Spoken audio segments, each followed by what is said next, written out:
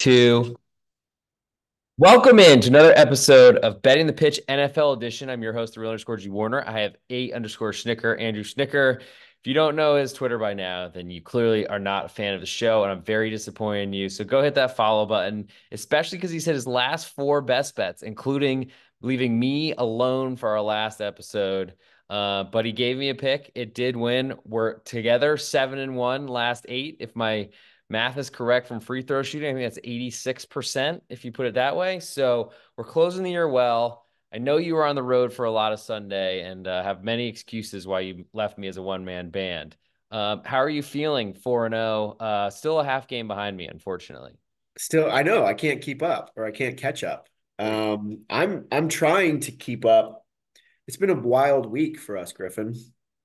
Yeah, we were doing hurricanes at Pat O's in New Orleans before our beloved alma mater uh, got penicized, Yeah, circumcised, maybe is a better way to describe that. I had a good time though. I had fun. Yeah, if I wasn't a Texas fan, I probably would have bet Washington, but I guess that's easier to say It's now. easy to say now. Although Yeah, I did tell our bartender before we left to sprinkle some on the over. So I hope he took my advice. Yeah. yeah. Since this is a pro football show, we will Okay, leave all right, let's football do it. behind. But it was nice to see you finally and your lovely wife. But we're back now to the NFL, and we're going to do a seven-pack for this final regular season episode. We're still going to be with you for the playoffs, so stick around for that. Hopefully, we'll never lose again. It's probably unlikely, but based on how we've won, lost in our last four episodes, let's keep it rolling. We'll start with Pittsburgh at Baltimore. If you're not following us on Twitter, please do that. If you're listening on Apple Podcasts or on Spotify, leave a 5-star review. It's huge for the search rankings. And if you're on YouTube, please subscribe. But we'll start with Pittsburgh at Baltimore. Huge rivalry, and Baltimore has locked up the one seed. So this number has not really moved much. I guess they're waiting for clinch scenarios before the numbers came out. Pittsburgh a minus, they're the 3.5 point favorite. It's pretty much stayed the same at Bet Online. If you are not a member there just yet, check out a link in the podcast description. You can get a free 50% sign up bonus. I would suggest taking advantage of all casino dollars you can get for free. But the total opened 37.5. It's down to 34.5. I think that's more of a reference to Baltimore sitting a lot of players. But we get to this crazy scenario where we have Pittsburgh on the road at Baltimore, a 3.5 point favorite. That's where I'd like to start because Baltimore maybe not playing their best players, but there's only so many men on a roster, and you have to activate 53 of them. Maybe Lamar Jackson doesn't play, and that's certainly a big downgrade to Tyler Huntley, I believe, but or Brett Hundley, whatever his name is. Yeah, Tyler. Tyler, I just like, can we give Pittsburgh have a lot to play for here? Of course, Baltimore have nothing because they've already clinched the one seed. Is that enough for you to want to bet Pittsburgh as a favorite at M&T Bank Stadium in the charm city of Baltimore? Yeah, it makes me very nervous to, and I think I mean that's I know this. If you were there at the very open of this line, then you could have gotten this below the three with the Steelers. So there has been action, early in the week type action, in favor of Pittsburgh. But yeah, like you said, there's only so many guys on a roster, and Baltimore is the kind of team that I don't even if they're sitting a certain amount of players. I actually don't hate Tyler Huntley. He's got experience. It's not like you're throwing a rookie into a start, his first start, or somebody that's never played in a high stakes game because he did last year, I believe last year. Yes, that was last year. Yep. So um I also think with on the other side with Pittsburgh, if you're going to go with Mason Rudolph and some of the drama or whatever's going on in the locker room that they say is not drama. Um, but Rudolph didn't look terrible, and this is actually probably a game that sets up pretty well for them. Where Baltimore, Pittsburgh's likely not going to be chasing. You're not going to find yourself down by 3 touchdowns early in this game where it's all going to be on Mason Rudolph. Similar, pretty setup to what he's had the last couple of weeks when he's been successful. So I mean, I can see the pathway for that. Just going on the road and saying yes, Pittsburgh take it above the key number of three. Um, that's pretty scary, but I think there's probably some contrarian logic there to that. I mean, I just don't think I can even consider Pittsburgh at this point as such a big favorite. I know no one who listens to any of my podcasts across the Bet and Pitch podcast network. Sure. Of course, I'm not into those sort of things, though I have been expanding my favorites tolerance a little bit this year.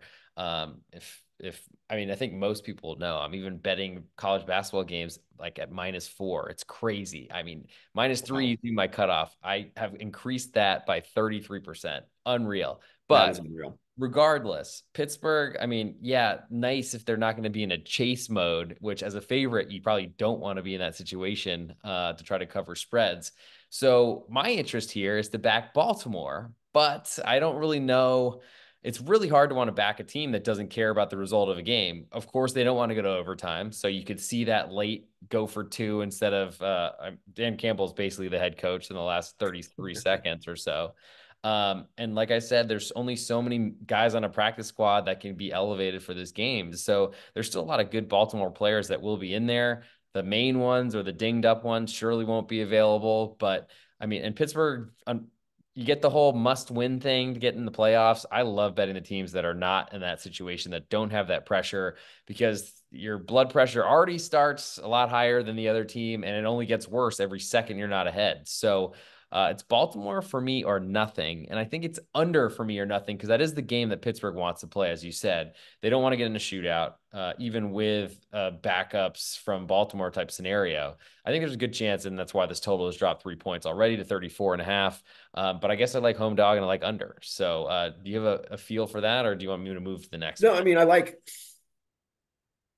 the under there. That makes sense. Yeah, to how much rest is too much rest for Baltimore? Like, I mean, you're gonna have the bye week as well. We've seen that blow up in some teams' face in the past.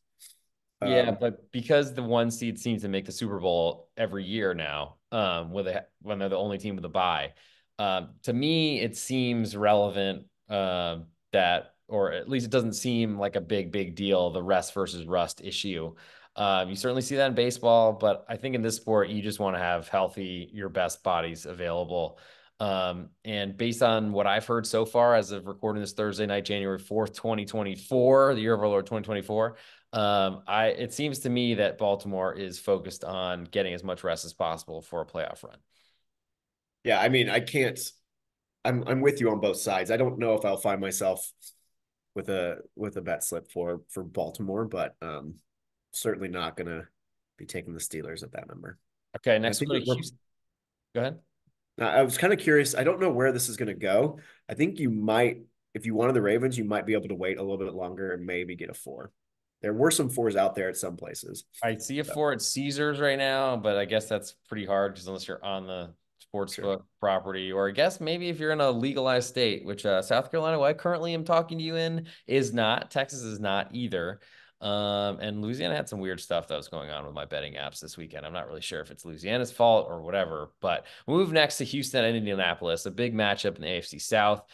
I guess is a winner and you're in. So Saturday, I'm pretty interested on the anniversary of storming of the Bastille. No, I mean the Capitol. So that'll be interesting. And hopefully I didn't just alienate any of our audience, but that I think is factual. The Colts open a 1 point favorite and now a 1.5 point dog. The total is 47 at open, and we're still there with a little bit more juice to over. It seems like Houston's a little bit healthier than they have been in the past. Indianapolis about as healthy as possible, getting Zach Moss back, it sounds like. I'm not sure how big of a deal that is. But I think Houston, I'm a little bit surprised to see them a favorite on the road. I think we've talked this whole season that NFL home field advantage is very meaningless, or a limit. It doesn't mean as much as it used to in the past. We're down from 3 points to 2.5 points, and I might even drop it to two next year. Um, Indoors, I feel like that might play more to a Houston style of game with their receivers and the quarterback that was meant to be their starting quarterback this whole season. I think Gardner Minshew has some limitations, to say the least. And it was a pretty wild game with them and the Raiders last weekend, but it was enough for Indianapolis to get this win and be in a situation where a win is there and they're in. Do you agree with Houston as a favorite on the road? Yeah, I do. But my Colts history this year. There are a couple. I think you need to monitor the Colts offensive line, see what works there. I mean, the Texans by no means is it's an improved defense from a year ago, but that's not too hard to do. Um, and I think that I like the scheme. I like with a defensive minded coach what they've been able to accomplish. Um, but I think both offenses should have some realistic success. We've talked about the Colts secondary all year. It has not gotten any better. And it's I'm kind of interested to see how they can respond to CJ Stroud now fully healthy and back in action. I think this is a game with pretty high variance because I don't think the defenses are going to be able to do much. Comes down to how teams Whoa, execute. whoa, whoa. Hold on. You don't think the Houston defensive line that basically sacked our beloved Will Levis every play Hey, second okay, half well, a like couple weeks ago? Will Anderson is very good. I really like him. Um, I don't think they're going to make either are going to make much of a difference in this spot. If well, I guess if the Colts are playing, three backups along the offensive line, then maybe that's a different thing. But I'm playing this hypothetical, expecting those guys to go in this game. I'm assuming if they can walk, they're Right. going until they can't. And so to me, like I haven't always been impressed with the Texans when they've gotten into the red zone, when they've gotten into the green zone within the 40 to the goal line. And I think this game is going to come down to if CJ Stroud really is that dude in the red zone, because you're going to need touchdowns. I My first initial thought is it's a very public thought would be to look to the over for this one. But that's not usually the market that I try to get involved in. Okay, Uh, so hold on. So you think this is going to be potentially a shootout that Houston needs to keep up offensively on the scoreboard? no, I Um, don't think necessarily it's going to be a shootout that they need to keep up with. I think both teams are going to have a lot of chances getting into within the opponent's 40s, and what they do with those chances. If you're settling for field goals, I don't think that's going to win the game. I've been pretty unimpressed with the Indianapolis offense this season. I feel like, as you sort of alluded to, their record is amazing for, I think, expectations. And Yeah. honestly, a lot of the games I've watched involving them, I watched them here in South Carolina because the Falcons are a local team, essentially. I guess I'm in between the Panthers and the Falcons. What a great place to live for football. But it just seemed to me that the Colts were very concerned with running the ball with Jonathan Taylor his first game back, as I was very clued in for a fantasy reason. They're doing a lot of play action, a lot of first down throws. And that makes me feel like there's less confidence in that offensive line than I feel like has ever existed with that team. And at this point in the season, I feel like Houston's more likely. Yes, they have the flashier quarterback and receivers, but I feel like they're more likely to score points. So I feel like if anyone's chasing here, it's Indianapolis. So maybe the more I talk or think about this, maybe it does seem justified that Houston flip flops from +1 to -1. I think they're probably the side I want here, though I don't really love going against a crowd in a dome. I feel like there can be some noise stuff there that would be worrisome. I think as a favorite, I don't think that Houston will make it towards my card or anywhere near it. Over, I guess, makes sense, but I think you're requiring a lot of support in that over, or at least some sort of combination, kumbaya, my lord, for Indianapolis doing something offensively, and I just haven't seen it. So that's my biggest concern. I think something that I'll probably look to is potentially to put the Colts into a teaser Ooh, try to with get them to a full touchdown, eh? it to 7.5. You move it through the 3 and the 7. Um, I believe that that is a Wong teaser, not a wrong teaser, but I think one that they are juicing at a different price now across most sports books that are out. yeah, you can, yeah, 12, maybe -120, but if you do it earlier in the week, sometimes you can get it at 11 to 10. Um, that would be where I would probably be looking at this point. And if I would, yeah, I think um, getting the home team in a must win, that kind of like you talked about the home field. I'd give them 2.25 for home field on this one. Um, so yeah, giving them above a touchdown, I would like that. Yeah, on the bigger end of the home field advantage spectrum. Well, let's find a teaser partner then, shall we? We'll move to Sunday. Okay. Before we get there, we will have best bets coming end of show. Try to keep that 7-1 record going on. Schnicker's 4-0, undefeated last 4 episodes. And then if you're not a member of my Patreon, check it out, patreon.com/real_one of the best plot to get all my picks across all the sports. There's so many running together all at the same time right now. I don't know when I sleep. Actually, the answer is I don't, especially when I go to New Orleans and see this guy who makes me drink a hurricane before noon. But you know that, uh, and there are witnesses, so We keep have that in mind. photographic evidence. We're going to go through with the NFC for our last four games. I offered a seven pack, a baker's dozen or a bartender's dozen, half dozen, if you will. Um, so we're going to do the NFC North and South, and then we'll do the big Sunday nighter as our last game on this grouping. So we'll start. I know there are other games that are interesting, but I'll start with Atlanta visiting New Orleans. New Orleans a 3.5 point favorite, and consider we were both just in the city limits. Hopefully, no one's eating po' boys because I can only imagine how you exercise after that. Because I hit the treadmill today, and let's just say it hit me back. New Orleans opened a 3.5 point favorite down to three. Total was 42.5 down to 41.5. And this is all after a pretty dominant performance by New Orleans on the road at Tampa Bay, a best bet winner for A_SCHNITKER, just in case you needed that spelling. And that's right, he's 4-0, in case you were wondering. Where do we feel about the Saints? I mean, they're only a 3 point favorite. I feel like Atlanta's getting a little too much respect considering their coach that probably gets fired if they lose this game. I think at 3.5, it's a different ball game because Atlanta refuses to play a game that's not within a 4 point window. I had the Every game Texans that plus Atlanta plays is I a had the close Texans game. plus 2.5 at Atlanta earlier this year that they lost the game but covered, which is So there you amazing. go.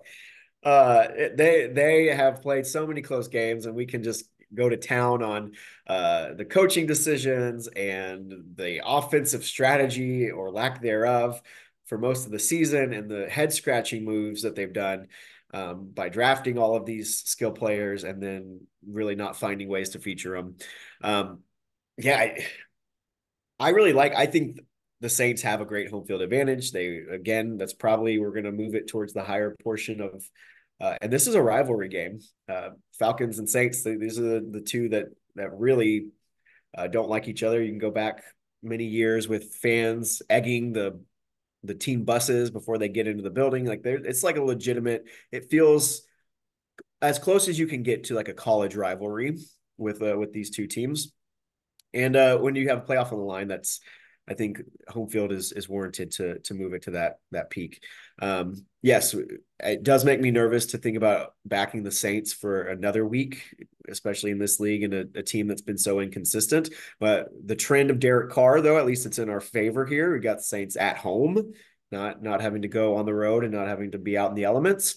So should be able. They are a little bit healthier on offense as well. Um, the Falcons, we that was our in the preseason. That was my pick to win the NFC South. There's still a slim chance that could happen, but they need a lot of help for that to go through. Um, I feel like we've been doing this for so many weeks. We kind of know where we're at, but let's look at it maybe in a snapshot of the last 5 weeks. There's not much of that sample has given me confidence in Atlanta that Heineke and that Arthur Smith is going to find clarity I mean, and figure out. Heineke is a definite. I mean, I would be on Yeah, Saints right now -3 if Desmond Ritter was if it was playing Ritter, or I whatever. would I'd probably agree with you on that. I wouldn't. Heineke and Ritter to me are not much different, but yes, Ritter is careless with the I feel like football we've seen a a little track bit. record of Taylor Heineke who at least like knows how to win a game because then he's pictured drinking a bunch of natty lights on a flight. But Yeah. I have not seen that at all from Atlanta. What I'm curious about is why the marketplace has knocked that hook off of Atlanta. Because I would think New Orleans, after a really good performance, really dominating a really hot Tampa team, whether they've been getting any respect from the marketplace or not for months now, it felt like in the Tampa Bay direction. But that was a pretty big win, pretty dominant. They're at home. They play better at home. They're in the dome, which, as you mentioned, is better for Derek Carr, probably better for Atlanta as well. But I mean, maybe a little bit neutralized there. Neither of these teams have college town or college sports that are in the city, so it makes sense that maybe this is the college rivalry equivalent. I just feel like the Saints feel a little cheap here. Yes, they're above our 2.5 type of number, or maybe even two for home field advantage. But very slim margin here for Atlanta to lose this game and cover. Certainly possible, and they've done that a lot this year. But usually, I feel like it's them winning by two rather than losing it to stay within that number. So it's hard for me to find reasons to want to back Atlanta here, besides maybe the market liking them enough to shave off that half of a point. But I would think this probably climbs back towards that 3.5 opener rather than hitting 2.5 before this kicks off. It does feel like Atlanta's been that one of those teams this year that um, groups or the market has just not necessarily the public side of things, but the other side that is potentially moving some of these lines has they've latched onto Atlanta, and I don't know if they've really let go. And it's almost one of the it feels like one of those teams that they've just been blanket betting. Um, and I do understand. I see I could be swayed if someone came to me and said, "Hey, I have an Atlanta Falcons plus 3.5 ticket," where there's some value there because I'm not going to say the must win part, but the Falcons offense, it's this idea of what they could be. It's this idea of I all mean, the dude, it's week names. 18. What are we Exactly. talking about? That's what I mean. That's what I'm saying. Is like it feels like the market has latched on and said, and they haven't given up on them. So yeah, I mean, Saints are pass. Is that what we're saying? That's Mr. how it Favorite? feels. I mean, it feels a little bit square. If I hate to, Yeah. it seems a little obvious maybe. Yeah. But I'm not touching Atlanta with my greatest enemy, Michael Penix's money. So there we are. The other NFC South game is I guess it's not as sexy by any means, but if Tampa wins, they win the division. Currently, Tampa is a 4.5 point favorite. It had opened six. So we'll keep it in that same format. So open six with a total of 37. Tampa Bay 6 point road favorite. It's down to 4.5 with a total about a little bit higher, 37.5. So not too much movement there. Carolina, I was on them and under last weekend. It was nice to split and find a way to get out of there. I was very unimpressed with Jacksonville, but Carolina was somehow worse and got shut out, which is even more miraculous. But that's how you win unders, I guess, if one of your teams that you're backing with the side play doesn't actually score. But Tampa really took a huge step backwards because the division would be theirs if they had won, clearly. And now they got to go play this team who's really fiery in the owner's box, at least. And I think David Tepper paid a $300,000 fine for throwing drinks or at least one drink at the Jacksonville crowd. Where do we see? I mean, do you think Tampa's in danger of losing to, I think, a 2-win Carolina team at this point in the season? Or does that other game we just talked about not matter? No, I mean, I think it's worth closing the loop if we can use some corporate language here. Let's go Um, back. we'll circle back on this, but it's worth just breaking down the whole FC South. When I've looked at through the box score and you kind of I've watched portions of this Bucks Panthers game as I try to rewatch most of all the games from each week. Man, the Bucks, the offense was just awful. It's something that we hadn't seen from them over the last month and a half. Mayfield has been very, very good. Mike Evans and to a certain extent Chris Godwin for fits and spurts have have really helped. And the running game has been great, which is what Todd Bowles wants to do is run the football, and they've done that well. What killed them is four turnovers. When you lose a turnover battle 4-0, um, You're I not mean, winning. I usually in college at least I'm handicapping a turnover at three something, 3.2 points for the other side. Maybe a little bit different in the NFL, but you're still talking about at least two possessions or two scores that makes a difference, and the Saints win by 10 points. So what kind of offense are we going to see? I don't. The Panthers defense is lifeless. Bryce Young looks lost. Still has been lost all year. I don't know if it's all of his fault, He but there's was been no making real some improvement improvements. there. Maybe the Jacksonville defense was better. I mean, I think is it better than Tampa's? Maybe it doesn't matter to compare the two. I'm not sure. Yeah. But if Jacksonville's run defense, I've said they're great, and it's still very good, like very very good. So it's the passing, it's the secondary that's always been the concern, and the Panthers passing attack is just not developed enough to really take advantage of that. eight, So if we're I mean, I guess with no first round pick, then they don't. they're fine with winning. Their owner clearly still cares, is still traveling to games. Sure. Um, but what would it take you? I mean, 4.5, clearly we're far below the 6, though not hard to move between those numbers. Ultimately, didn't cross any key spots there once it fell below 6. Um, what does it take for you to back Carolina here after getting shut Oh, out on the road at Jacksonville? And just they're playing win one for the fans that are showing up in what might be a downpour. Like they were selling tickets for 41 cents a few weeks ago. Yes, there was, I think, a rainstorm expected, and it actually showed. But I, it's hard for me to find reasons why Carolina is all of a sudden really invested in this game. I feel like they are booking their trips to Rio de Janeiro at this point. And I don't know why. I mean, Tampa certainly have not gotten a lot of respect, and to me has been a valuable home team because they've been pretty short numbers across the board, even underdogs to a completely lifeless Jacksonville offense a couple weeks ago. Now they just need to take care of business, which unfortunately those are things and spots that I like to be against. I just don't know where. I mean, I'm certainly a bit damaged after that shutout loss last week when I took the side, but I guess I'm not as damaged because I basically split with the total. So, but it's hard for me to find a reason to be like, oh yes, after watching that Carolina game, yeah, I believe in Bryce Young can move the football and hang with a team that's been really hot. I mean, I guess maybe it's the injury potential or injuries that are affecting Baker Mayfield. I think it's ribs, and then Mike Evans sounds like he's banged up. Godwin's been barely practicing for a while.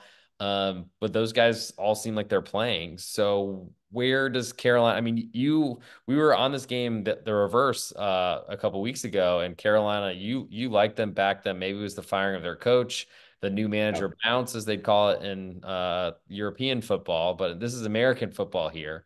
So what made you like that one, and how does that compare to where you feel about it now? yeah, I think that was one of those we tried to slip in there with a change in messaging, a change in coaching staff, the idea that maybe the offense might see a different spark. Like you've said, you've seen minor improvements if we're really looking hard with Bryce Young and the Panthers offense. Um, so yes, but that number that we were talking about, I had it at 5, correct? And you I and you had ended up with a 3. push, Yep. right? Yep. But at what point in that game, I mean, I'm watching that and I'm like, okay, sweet. The Bucks defense lost half of its starters and was able to and the Panthers were able to score in junk time. When that game it's at 11, it may have been higher than that. It may um It was a lot too little for a while, and I just kept feeling like Tampa they need just one more one more. development to really stretch this out, and they never were able to do it. Well, Um, but then also like if we're just talking pure numbers, if I was able to get the Panthers on the road +5, now I'm able to get the Panthers at home +4.5. The number does feel a little different there. Um, well, I don't know how anyone listening, you should not be factoring in a must win as a decision for any of your handicapping. Um, I wouldn't feel good dumpster diving with the Panthers. I think even at 4.5, that's what it is. And I would not feel great about backing Tampa -4.5 either. well, some would call it dumpster diving. Others would say if you're a raccoon, for example, finding dinner. So you never know. We'll move now to the NFC North. We still have these two games to go through, a Sunday night football game, then we'll get you our best bets. So hang with us. Minnesota visits Detroit. I'll start with that one since Detroit has an outside chance at the 2 seed. It opened Detroit a 4.5 point favorite. That's down to 3.5. Total was 44.5 at open. It's now up to 45.5.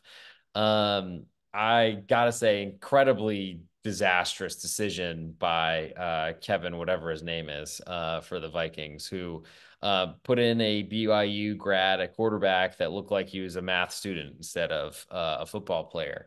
And it might have completely cost the season. Now they have to go on the road to Detroit, where I think Minnesota was a 3-point underdog a couple weekends ago when I backed them at home against Detroit.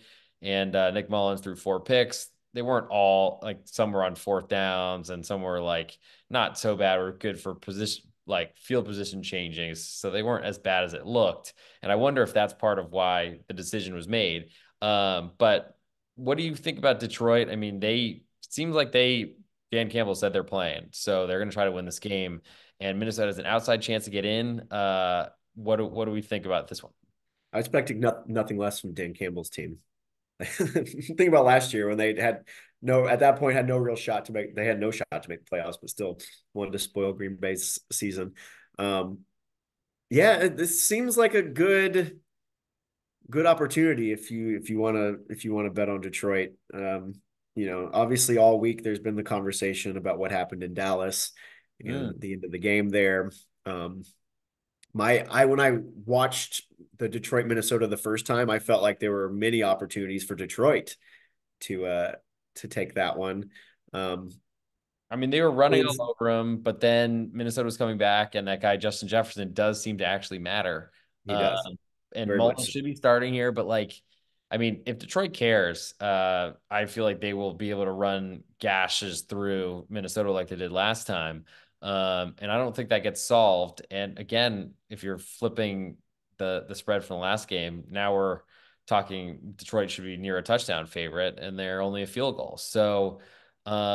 Seems too short to me. I think we're running a little bit short on time. So let's move to the next NFC North game, unless you have a comment of interest. We'll go to Green Bay hosting Chicago, another potential win and you're in type of scenario. Chicago already eliminated, but open Green Bay 1.5 point favorite with a total of 44. It's now climbed to 3 with a total at 45. And Chicago's got some motivation here to I mean their quarterback seems like he's kept his job for the future, but I think they have lost to Green Bay like a million times in a row and are trying to they've been losing to Green Bay longer than it's been since Andrew Schnicker lost the best bet. So Sure. I feel like at this point we got to think like Chicago to me is of interest getting of now a field goal against a Green Bay team that looked great on Sunday Night Football, but it's because they are against an incompetent quarterback and kind of an incompetent coaching staff to put that quarterback in the line of fire.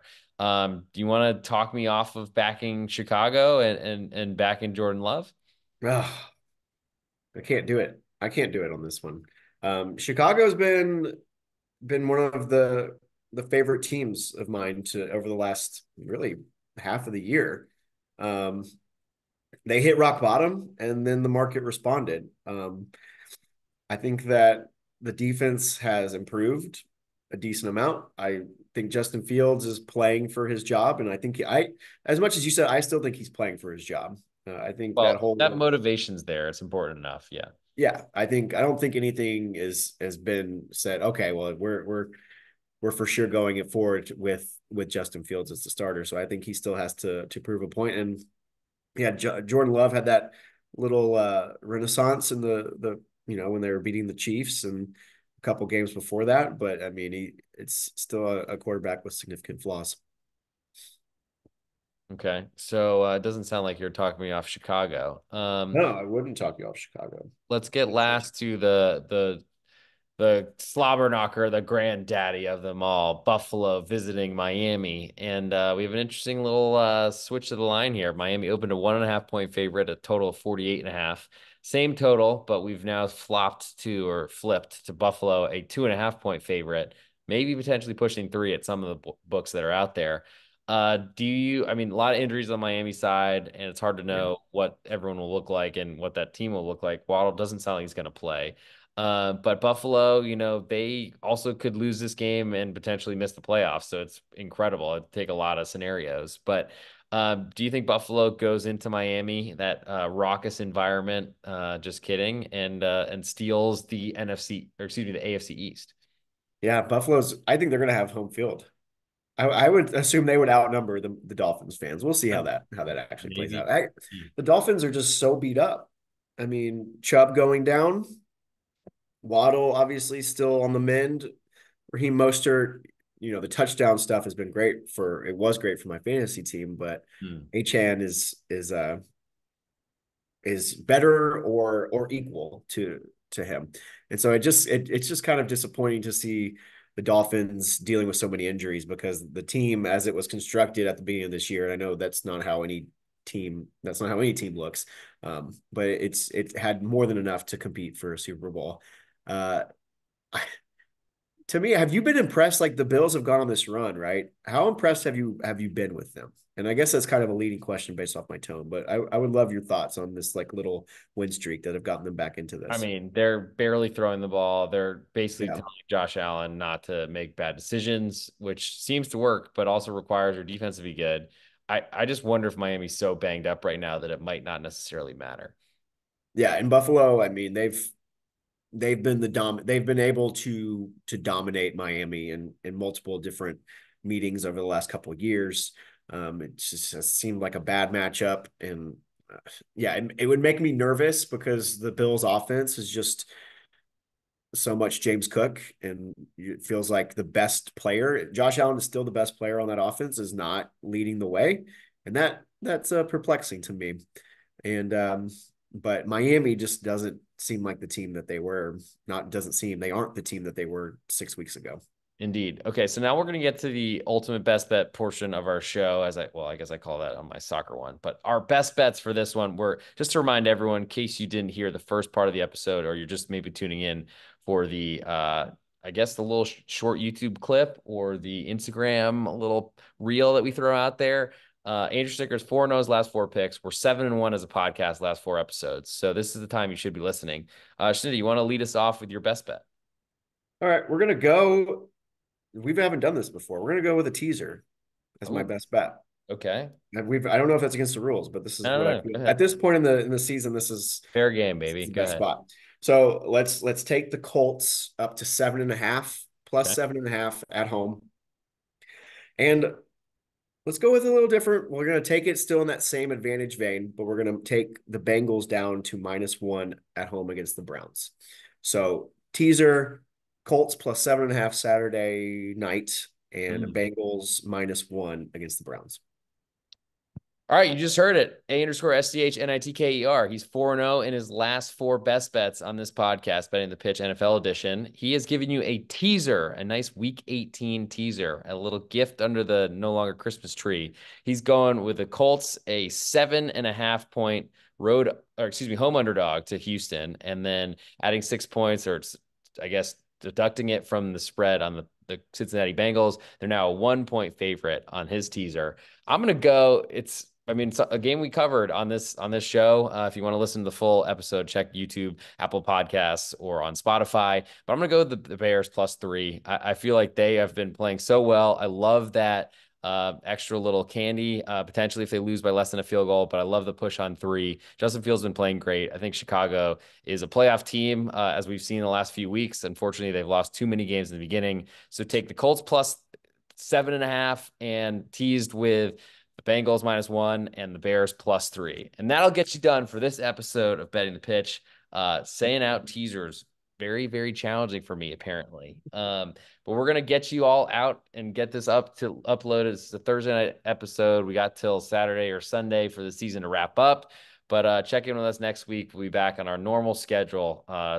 Lord willing, I guess. But we'll come back for a playoff run that hopefully will continue our unbeaten streak until we are all billionaires. Thank you all for tuning in, and we will see you all next week. If you're not subscribed, please do so. Leave a 5-star review on our NFL podcast, anywhere you're listening or watching, and I will have Andrew Schnicker read whatever you say on there, unless it's something really derogatory about me. Thanks so much, and have a great time.